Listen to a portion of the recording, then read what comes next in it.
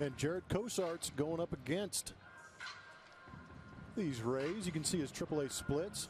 Having a pretty good year down there. I think that ground ball to fly ball percentage is a good one to look at. How do you think that factors in for a youngster? And strike 3 is called.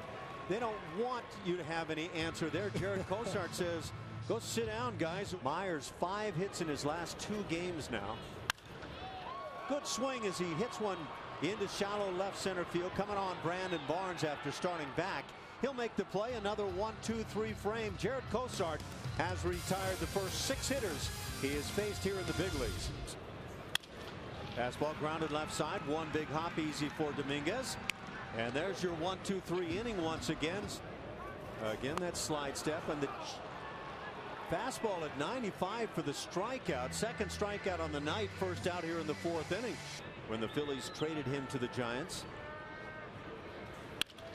Ground ball right side. Will they get 2? Altuve, Elmore on to Wallace, and they get the first double play behind Jared Cosart.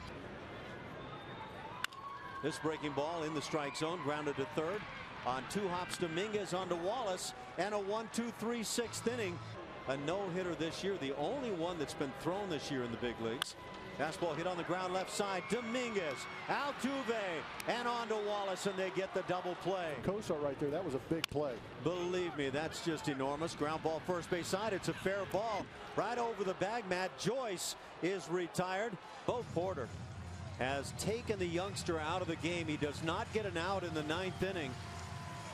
The leadoff walk to Kelly Johnson, the last man he faces. And now, with some of the members of the bullpen for the Astros, in fact, all of them, and now the guys in the dugout applauding Jared Cosart